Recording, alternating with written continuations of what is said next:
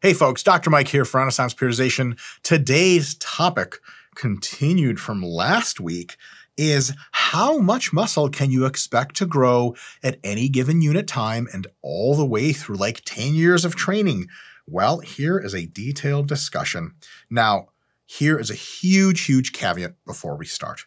These are my synthesized estimates. They are very estimates. They're very general. The variance is huge, and I could be way far off. So if you'd like to debate me on my estimates in the comments, please do. It boosts the algorithm. But to be honest, I could be totally wrong. However, maybe I'm not totally wrong, maybe just a little wrong, and there could be some value here. Point 0, what we'll start out with, is the factor list of things that determine how much muscle you gain, or largely determine anyway. Then we're going to talk about how much muscle you can gain per week, per month, in year 1 of your training, in years 2 and 3 combined, in years 4, 5, and 6, and in year 7 plus, which is to say really kind of 7 to 10. And then an interesting little hook. What if you're no longer natty? And if you don't know what that means, tell your mom to put your coloring books away and turn off the video. If you do know what that means, you're a psycho, overlord, criminal, rebel, and we'll get to that in a sec. All right, factor list. How do various factors actually imply how much muscle you're going to gain during any one time and your career? Well, here's the thing. Genetics, huge.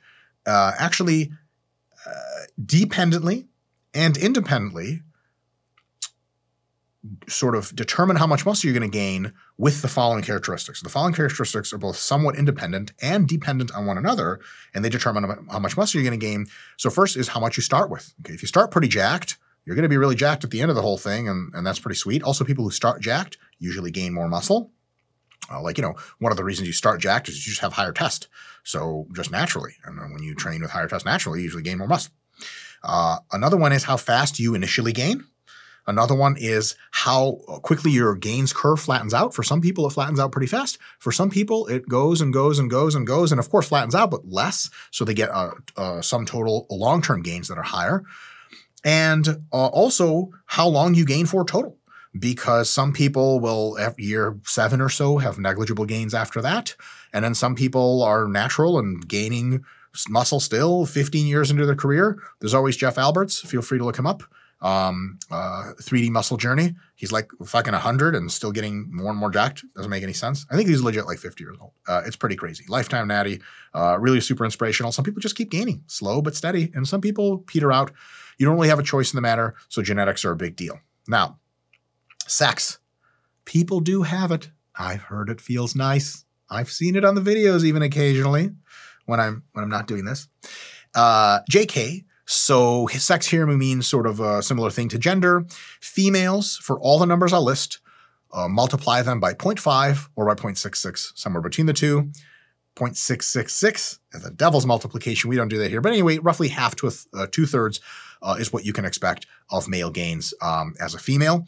And point number 3 is the difficulty and consistency of your training, which is to say, look, if you're doing 4 to 6 weekly sessions that are solid, your technique is good. It doesn't mean perfect, but decent. You do a squat and someone's like, that is a squat exercise. It's not like you do a squat and someone's like, that person walked out a barbell and then stood there for a while and did things with their knees and then went back in. Hard training, you're pushing it, and no periods of like many months off. Like people say like, yeah, I've been training for 5 years, and like, oh, cool, the entire time. Like, well, it took 3 years off in the middle of that. Like, motherfucker, that's not 5 years. So if you're doing that stuff, you're checking the boxes, and to the extent that you're not doing that stuff or doing less of it, then you're not getting all the gains that we're going to be able to talk about here. Another one, and these all sort of assume these gains here. These gains I'm going to talk about in a bit. The actual numbers assume that you're doing most of this kind of good stuff. Intelligent programming. Okay, do you manage fatigue? If you don't know what a deload is and you've been trained for 2 years, oh boy, right? Do you know how to detect poor stimulus to fatigue ratios, exercises that aren't really hitting your muscles that well and just hitting your joints? And do you know how to replace them with exercises that better suit your needs? Because a lot of people get a lot of growth just finding exercise that work for them. And if you don't know how to do that, you could be missing out on a lot of growth. Obvious one here. Another one is diet. Point number 5. If you don't gain any weight, it's difficult for you to gain all the muscle tissue you could have. Anyone who starts out at 150 pounds or 130 pounds when they're lifting, they're not getting 180 and jacked by main gaining or gaintaining. It's physically fucking impossible. You have to add calories somehow because your body's not made of some, substance that doesn't have any matter. You have to add matter. So if you're not gaining weight the entire time, you start at 130, you're going to stay at 130. You're going to be like a Bruce Lee type motherfucker 130, but you're not going to be 180. And there's a big difference between that. And, if you undereat protein or just poor nutrient intake, you're like deficient in a bunch of vitamins and minerals, you're not going to get as much gain as you could have. So that impacts the curves. Sleep, stress, recovery. We don't mean professional bodybuilder. All you do is you don't answer the phone the entire day. All you do is train and sleep and rest. Just enough sleep per night to be rather rested. You're not like chronically underslept. Average stress, ideally below. You're not like CEOs calling you and firing you every hour or whatever. And no other sports. So a lot of times people will train during wrestling like I did when I was in high school. They get like good gains, but not ideal gains because wrestling is not great for your gains. It tires you out. It gets you hurt. And that last point is if you have tons of injuries or more than a few, then of course your gains aren't going to be what they would have been had you not been hurt. And lastly is age. After 40, things get a little tougher. And if you're curious how tough and why and the specific dynamics of that, we have a whole video on aging. Hopefully Scott, the video guy, will throw it in one of those magic YouTube clickers. Click on the aging video. We'll see if he does. And if he doesn't, I'm sure you can YouTube it. I was going to say Google, but Google owns YouTube. Google owns all. You guys remember what happened to me in my Bill Gates video? I got that muscle cramp when I was talking shit. So now that Bill Gates is single, who knows what he's capable of? And oh my God, fuck, Scotty, hamstring cramp. So whoever's in charge of Google and YouTube, Sergey Brin, is that one of the people? I love you. You're great. Please don't hurt me. All right. Per week, how much muscle can you gain? Fascinating and almost entirely irrelevant. Imaging isn't that good. We can barely tell. We have to do tracer studies, and then they're super complex, difficult to infer. Maybe between 1/10 of a pound and 1/2 pound per week. And average for noobs is like 1/5 of a pound of actual muscle per week in year one. But you can gain 1/2 pound to a pound per week in the first 8 weeks in some cases. So sometimes it's barely detectable, and sometimes it's like you watch someone physically change and get stretch marks over the course of 8 weeks. You're like, holy shit, the hell's going on with you, Hulk? Right? So you get everything in between. For anyone not just starting out, it's an amount you can barely tell. Okay, and it hardly matters. So it's better seen from a month perspective or a year or longer than that. So let's go to a month. Still hard to tell. Imaging isn't that good. Tracer studies are limited in utility. And, maybe we're looking at between 1/6 of a pound and 2 pounds of muscle gain per month. And that's, for noobs, mostly is like, 1 pound per month in year one, which is to say like roughly 10 to 12 pounds, maybe 10 pounds in the first year total, right? It's like a pound of muscle per month. That makes sense. But it's probably like 1 to 3 pounds per month in the first 6 months. And then it levels off a little bit because it does one of these. And the last note about per month is also kind of useless to speculate, but outliers are a big deal here. That some people actually put on 10 pounds plus of muscle in their first 6 months. Legit, they do. No steroids or anything like that. And some people just put on a few pounds and they're kind of woefully disappointed, but that's the way the cookie crumbles. All right, much more realistic and branching off of our video last week, in year one, the average gain I would estimate is between 5 and 15 pounds of muscle for young, healthy males. And the outliers here include people who don't gain at all. Okay, there have been long research studies where some subjects actually gain 0 muscle, as detected by the best instruments we have. Boy, oh boy, you want to be the researcher, a grad student working on that study, and they come in a year later like, what did I gain, coach? And you're like, you're great. Did we tell you that? They're like, yeah, you told me a bunch. You're like, and that's what matters. They're like, I didn't get any muscle. They're like, you lost 2 pounds of muscle. It legit happens sometimes. It's like Captain America before he had the steroids. He was like probably the guy that was going to lose muscle if he tried training. Some people gain 20 pounds or more per muscle in the first year on rare occasions. It happens. It absolutely happens. Now, 10 pounds of muscle in the first year for decently dedicated and relatively well-fed training is realistic for perhaps like half of all young, healthy males, which is pretty sweet. And that's maybe 5 to 7 pounds for half of all young, healthy females. So something to write home about for sure, but lots of variation there. So be mindful that you don't take these as what you should expect to gain yourself or expect your clients to gain. Big normal curve, right? Years 2 and 3. So we got year one, that's like roughly 10 pounds for young, healthy male. Years 2 and 3, probably about 5 pounds per year in both of those years. Some people are on the 0 to 2.5 pounds per year of that. Some people are still doing 10 pounds of muscle every single fucking year. So you'll have people legit who gain like 10-ish pounds of muscle in the first year, like 10 their second, and like 10 their third. It happens. It absolutely happens. How good someone does on the muscle gain factor up to year 3 is determined heavily by the usual suspects, genetics, etc., gender, blah, blah, or sex. Another one is, are you trying to gain weight? Like if you want to gain 30 pounds of muscle in your first 3 years of training, you had better be eating, because where the fuck do you think that physical tissue is going to come from? Nowhere. You can't maintain or gain your way into that bullshit. It just straight up doesn't happen. So unless you start out really fat, and even then, eating at maintenance or a slight surplus will just boost your gains big time. Another one is, did you successfully sort of earn your rank of intermediate by actually doing smart shit? Are you now doing deloads? Are you doing good technique? Is your training intensity high? Because if you have dog shit noob approach to training in year 1 and you never get any better at training, like you're like, oh, my biceps, I do biceps like this. And someone's like, do you feel your biceps better with the barbell or the cable? You're like, what is bicep feel? Oh, God.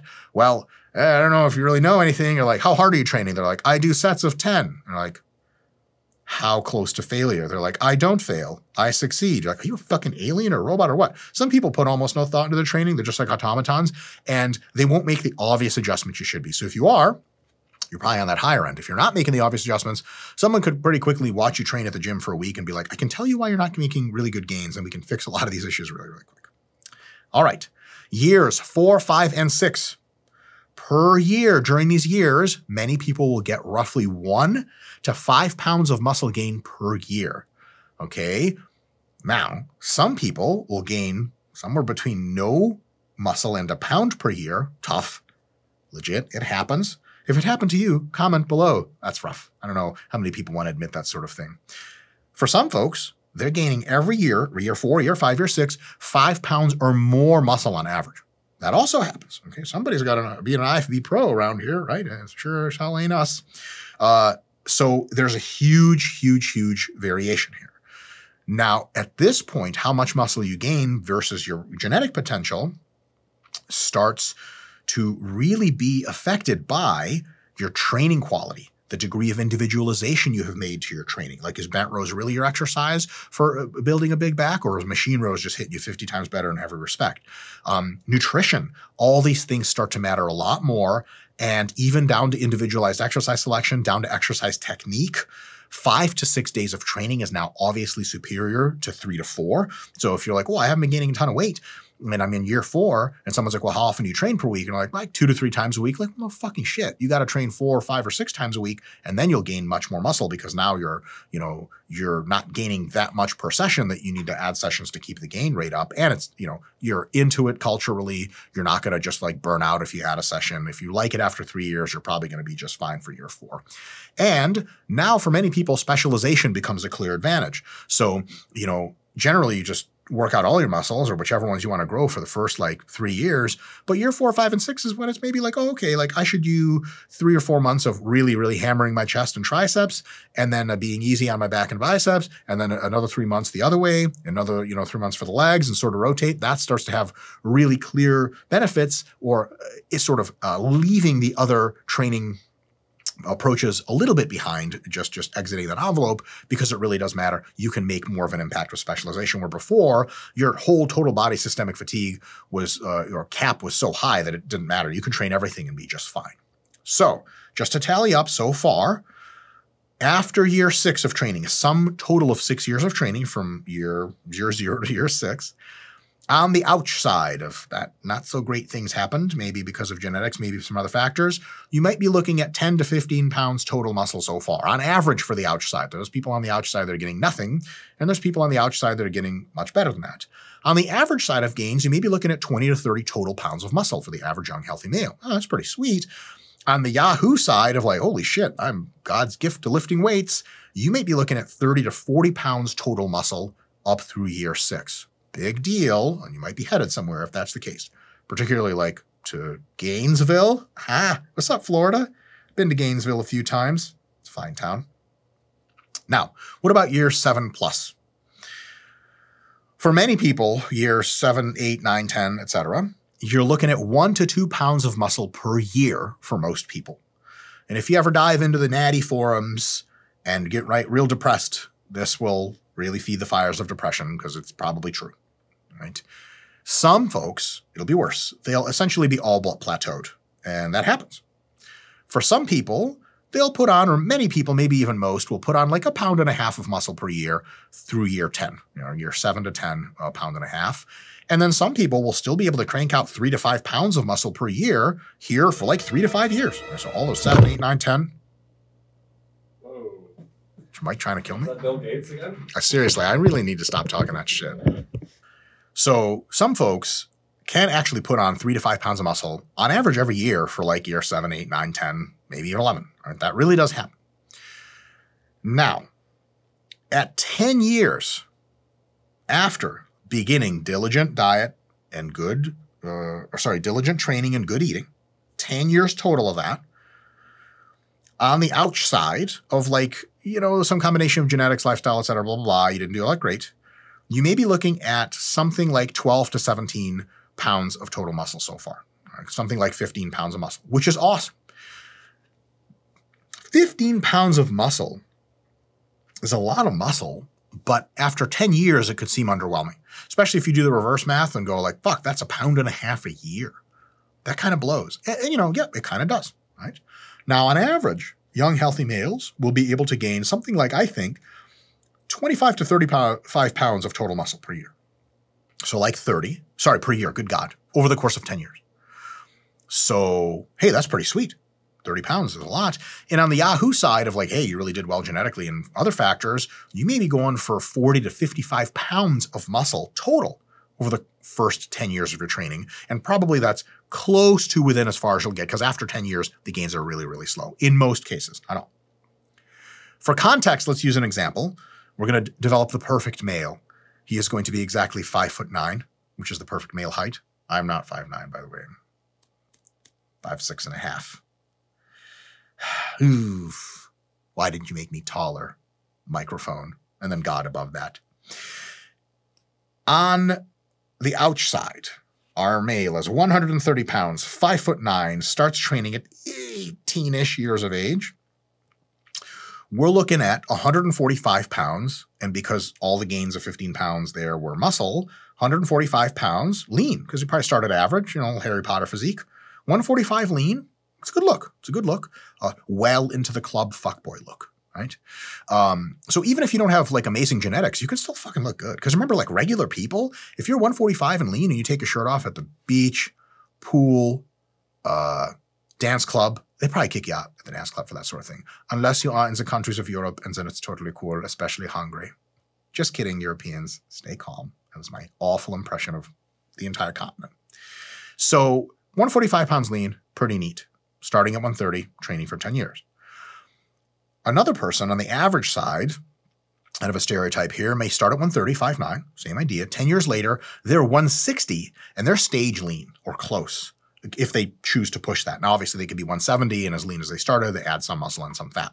Same body fat percentage means you add some fat as well. So 160 stage lean, that's to almost every normal person, that's a jack dude. Okay, that's when you pull off your shirt at the grocery store, they call the police. And not because you're robbing them, but because they're like, you could fight crime. We're going to call the police to come pick you up so you can beat up bad guys with them. Because clearly with biceps like that, you're overqualified.